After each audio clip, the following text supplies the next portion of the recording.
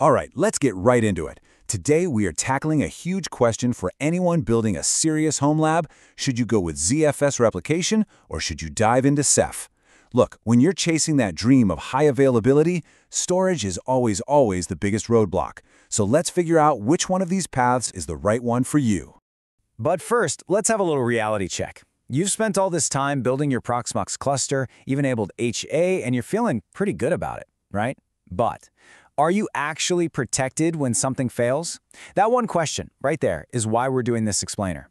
It's going to force you to decide what you really want. A system that never goes down, or one you can just get back up and running really fast. You know how it is for a lot of us. The journey starts with a simple NFS share. I mean, it's easy, it works, and everything seems fine. Until, it doesn't. This quote just perfectly captures that danger. You've basically put all your precious storage eggs into one single, very fragile network basket. And that basket, that vulnerability, it has a name, a single point of failure, or SPUF, if you want to sound cool. That one little NAS box or server that's holding all your VM disks, that's the linchpin of your whole operation. If it decides to take a nosedive, your entire, beautifully configured high-availability cluster, it comes crashing right down with it. Okay, so what's the solution to this puzzle? I mean, how do we build a storage setup that's just as tough and resilient as the rest of our cluster? Well, the community has pretty much landed on two really powerful but, and this is key, very different solutions. Let's start with the most direct route, what I like to call the simple path, ZFS Replication. Just think of this one as being all about efficiency and ease of use. This isn't about never failing. This is about being highly recoverable. You know, the biggest reason ZFS Replication is so incredibly popular is that, well, if you're using Proxmox with ZFS on your servers, you already have it. It's right there in your toolbox. It's basically a system of scheduled snapshot-based transfers. You just tell Proxmox, hey, send a copy of this VM's disk over to that other node every 15 minutes. And it just does it. And the benefits here really all point to one thing. It's just so easy. It's simple to set up, it's built right into Proxmox, and it's not going to bog down your cluster's resources. Oh, and it's fantastic for migrations. You can replicate a huge VM in the background for hours, and then cut over to the new node in like seconds with almost zero downtime. It's pretty slick. But, okay, it's not perfect. It definitely has its frustrations. And this user put it so well. The Proxmox interface for setting these jobs up can be, well, super tedious. Let's say you want to replicate one VM to two different nodes for extra safety. You have to create a totally separate job for each one. So it's click, save, new job, click, save. It gets old fast. But for a smaller lab, hey, it gets the job done. Now let's look at the complete other end of the spectrum. If ZFS is the simple path, then Ceph is the power path. This is a true data center-grade storage solution, and it is built from the ground up for high availability.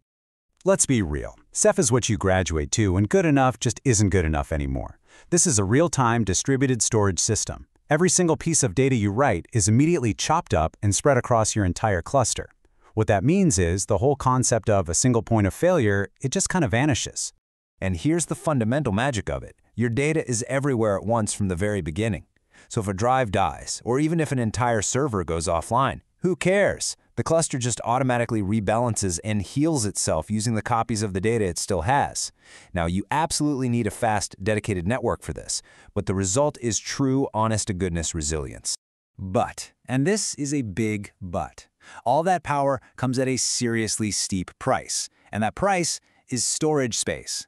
In a typical 3-node setup, with the standard setting of keeping 3 copies of everything, you only get to use about 1/3 of your raw disk space. That's right, 2/3 of your storage is just for redundancy. Now there are other ways, like erasure coding, but they come with their own performance hits. This quote just hits the nail on the head, doesn't it? It perfectly captures the core dilemma everyone faces with Ceph. You're basically trading a massive chunk of your expensive hard drive space in exchange for that enterprise-level peace of mind.